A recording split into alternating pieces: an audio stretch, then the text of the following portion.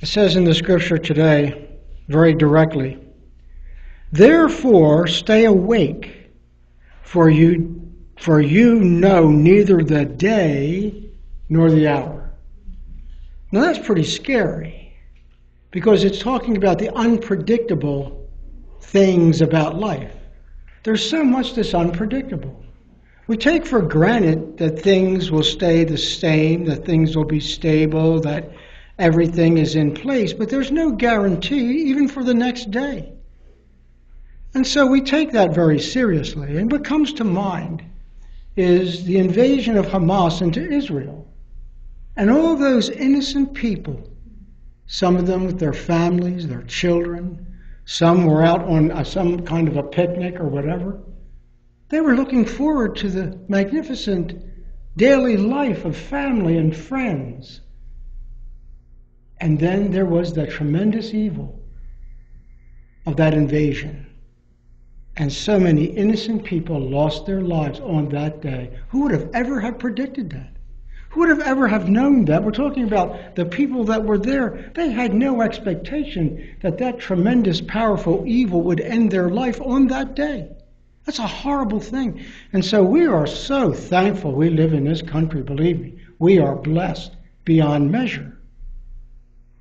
And so it comes down basically to this very basic question. How do you examine your own priorities? How do you examine your own priorities in life? How does anyone examine their priorities? We all have priorities. What's a priority? Well, the dictionary says this: something given or meriting attention before competing alternatives. That's a really good definition. There are a lot of different other definitions, but I like that one. And the reason why is it applies to our readings here today in the scripture.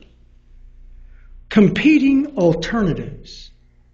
That's kind of interesting. Competing alternatives in terms of your time on a daily basis.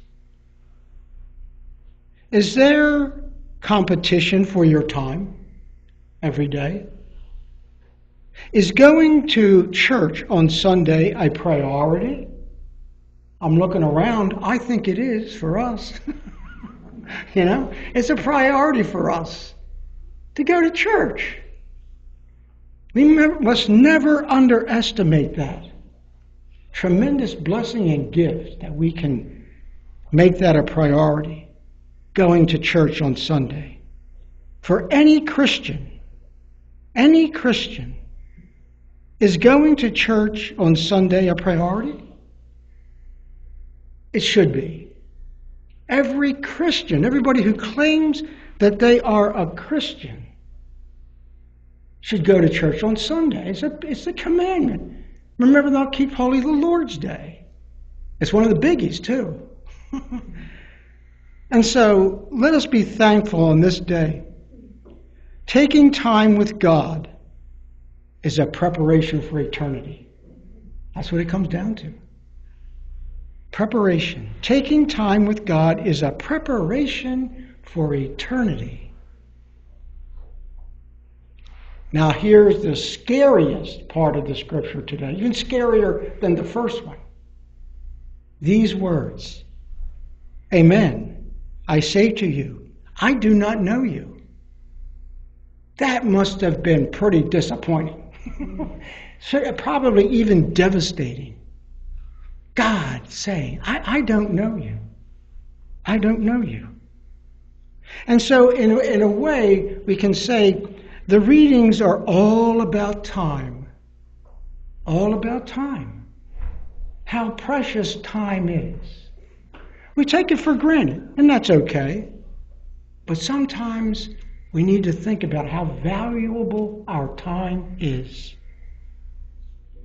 How do you spend your time? How do you spend your time? It's a good question. How much time do you spend in getting ready in the morning?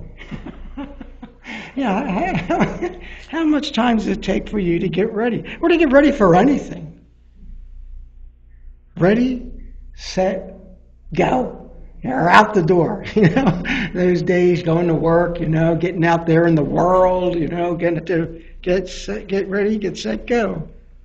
And so some people say timing is everything. Timing is everything. And there's this, you're out of time. Remember that in school? You're taking an exam. All right, time's up. You're out of time. Well, hopefully you completed the examination. Little things like that. Or how about this? Your time has come. Now that could be your time has come to shine. That's very important in sports. Like I like the Olympic Games. I like the summer games, It's like your time has come to shine.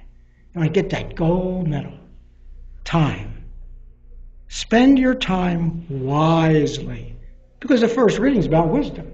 Spend your time wisely. And then it says this in the scripture. Whoever